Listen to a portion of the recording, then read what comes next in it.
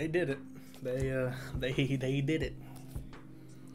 They dropped some pictures via Vanity Fair about our homie, The Crow. June 7th it's gonna come out. I guess that's the date. And they gave us 3 pictures. I'm gonna pull them up. You're gonna see them. I'll talk about them a little bit. The Crow is in my top 3 films of all time. Ooh, the original. The other ones I don't even talk about or watch. I watched them once. That's it. The other Crow. I have Crow stuff here and there. There's like a VHS behind me. I love him. I was actually supposed to meet James O'Barr right before COVID hit. I was supposed to go to a convention, and they pulled the convention, and I never got refunded. I never got refunded. Anyways, I'm just gonna pull the images up and talk about them. To those who are interested, The Crow was shown today. I'm not gonna pull them up. I'm gonna pull them up in real time. I'll pull them up for you to see them in their glory. Like right now, we have the main image right here. Yeah.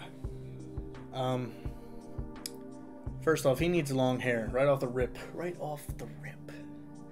What happened to my boy? Alright. The tats are a little excessive. The nipple tat has me just... The face, though, I gotta say, Bill is good for the role. You know, if there's someone that can do it, Bill's gonna do it. Bill Skarsgård is the... The makeup looks good. I wish there was some whitening on there. You know, how he has the white in the original. But the little lips and the eyes, they're good. They're good. Wish the lines were a little bit longer on the eyes. But he has the face, and he has the physique in this picture. I do like that. It is going good there, in my eyes. This is probably the scene right before he, like, goes out and rips some justice into the assholes. But the tats are a bit excessive. You know, tattoos are fine and all. But some of these are just... It's...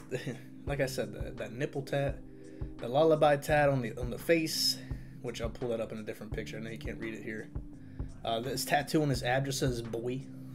Like, what? Now, here's the next one. He's with Shelly. I forget the singer's name. It's like Twig. Her name's Twig. Musician. He's got a good old Samuel Adams right there. Little Boston Lager. But if you zoom in there, it says lullaby. He's got a spiderweb tat. Like, some of these are cool. Some of these I can dig. I just wish his hair was longer, man. I do. And this is obviously probably a flashback photo to when Shelly was still alive. Or when, well, for that matter, when they were both still alive. And our last image is... I think this one is definitely after they're both dead. This is like a dream or something, I think. There I can see some more of the face tats. But, yeah. This one's a little weird. He's like kissing her through a curtain. It's not a wedding...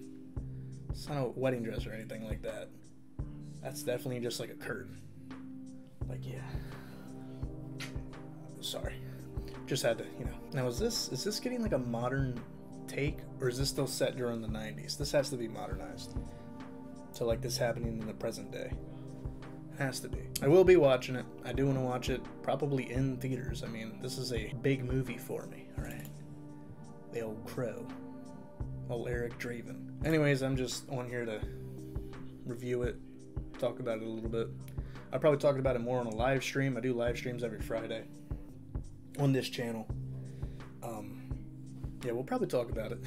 And I just wanted to get something out, you know, and this falls right into something I'm really passionate about. The Crow is, like I said, one of my top 3 films. Sorry.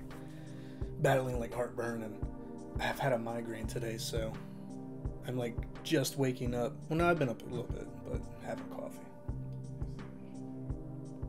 And it's like 6 p.m., so I'm going to be up all night.